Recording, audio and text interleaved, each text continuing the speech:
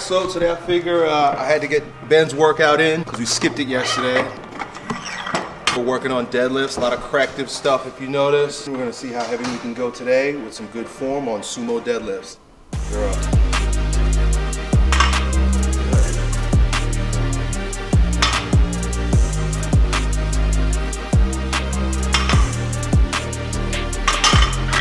If you remember from last year, first Ben and I were training together. Then I realized he needs a lot more of my focus. I needed to spend more time on his form. I know that like group training is like a big thing. You really don't get the focus that you need in order to help someone at the basic, real base level posture when you're training a bunch of people at once. It's hard to train even 2 people at once if you're working to build, using corrective exercises and you're trying to build that person's foundation. When you pick it off there, you want to do a good form. Back up.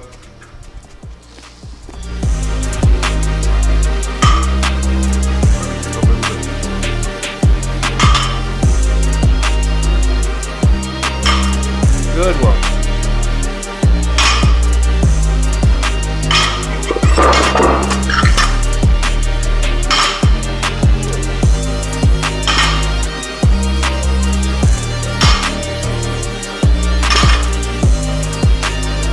Bend, tip, sink.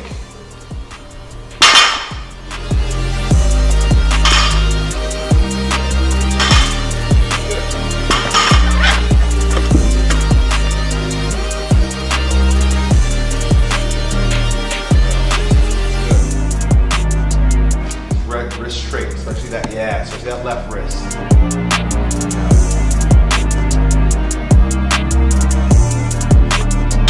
So get it from the beginning. Look, you want that bar to be right in line with your wrist. The left side, you're kind of like this. Get them both here. Good. Get the wrist straight. Meter straight.